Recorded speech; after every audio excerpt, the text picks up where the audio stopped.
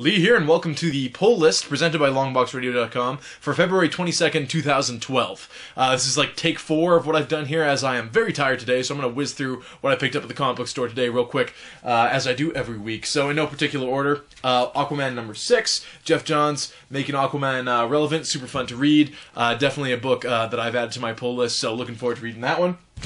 The Flash, we get a cool look here at Captain Cold, looking super badass. He's got no sleeves, which is kind of weird. Usually he's all parked up because, you know, ice, cold, I don't know. Anyway, amazing cover there. Francis Manipul's art is sweet. Hopefully the writing is as good as the art in this one. Justice League Dark. Got Zatanna on the cover there in her new costume and such. We're going to kind of see where this book goes at the end of the last issue. They kind of finally brought all the characters together, and they disbanded shortly after that, so we'll see what draws them back together. So it'll be pretty cool. Only death will separate them. Sweet.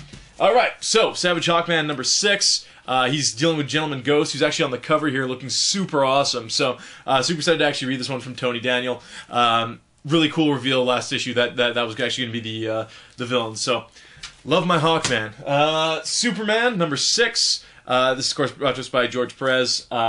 Kind of been enjoying this one lately more than Action Comics. They're both those books are very, very wordy. But I really haven't read Superman before, so this has actually been an okay read for me. I'm enjoying it quite a bit. So the lone book from Image this week is Morning Glory 16. Kind of a cliffhanger in the last issue, as with most issues, so really looking forward to sitting down and reading this one from Spencer and Azima. Avengers Academy 26, Who Killed Jocasta? Oh, she's breaking out of the grave. Again, another series I've been following since the beginning, really enjoying it. Kind of in a weird place right now, but still moving forward. So, good read. Always enjoy my my Avengers Academy from Christos Gage, as it were. Fantastic Four from Jonathan Hickman, of course. The first Fantastic Four in a while that hasn't, well, out of 3 other issues, that hasn't released on the same day as an FF, so hopefully this one's kind of tying everything together, ending the current arc they're on, and we can move forward after that. So, has been an awesome read, as I say, week in, week out. Definitely check out Fantastic Four. If you're not into the Fantastic Four, any of the Jonathan Hickman stuff is a good place to start, so highly recommend it. Magneto Not a Hero ends this week with 4 out of 4. We have Magneto versus his brother there, his clone brother, has actually been a pretty cool series. So if you like Magneto, for one reason or another, this is actually a really cool series. He's pretty badass in it. He's you know, taking names and stuff like that. So definitely check it out. Venom, we got Circle of 4 Part 4. I haven't read last week's issue yet, so I'm going to get to read 2, which is awesome. That's the way I like it. And that one's coming to us from Parker, so they're switching up an writer, sorry, per issue on this one. So because you get Venom's gun there, and of course his issue, which is next week, because it's a leap year, it's still the 29th, that's still February, concludes the Circle of 4 story. So that's going to be awesome. X-Men 25. It's been much advertised in Marvel books leading up to this. Here we have Storm about to stake Jubilee. Jubilee, of course, has kind of been living it up as a vampire as of last issue, so we're going to see what the X-Men have to do to, you know, snap some sense into her there.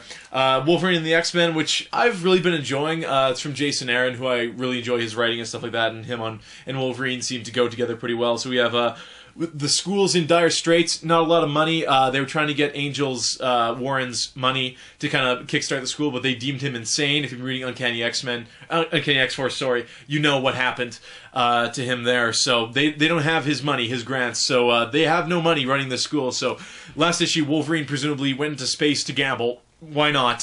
So that's what we have on the cover there. So, super cool book. Been liking that one.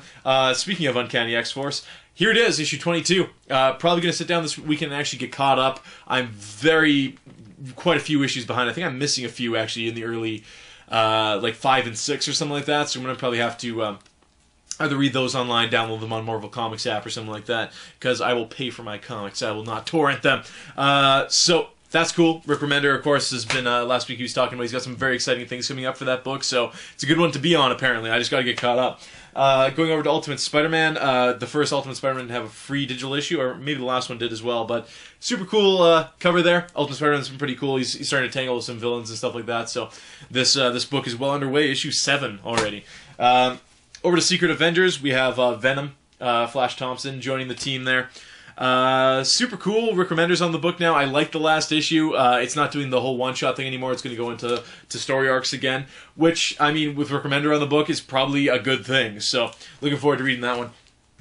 And finally, All-Star Western #6. This has been one of the best New 52 books, hands down. This, Suicide Squad, Scott Snyder's Batman, to name a few, which is coincidentally right behind me, have been my favorite books of the New 52. So really looking forward to reading this one. Yeah, it's the cover I used at the beginning of the show for a reason. So that is the pull list for February 22nd. I'm going to get some food in me and go to sleep. We are recording LBR. I believe it's episode 20 already this weekend, so you'll get to hear what we have to say about all these books in review and, of course, the news and stuff for the past 2 weeks. So we'll talk to you then. Until then, happy reading.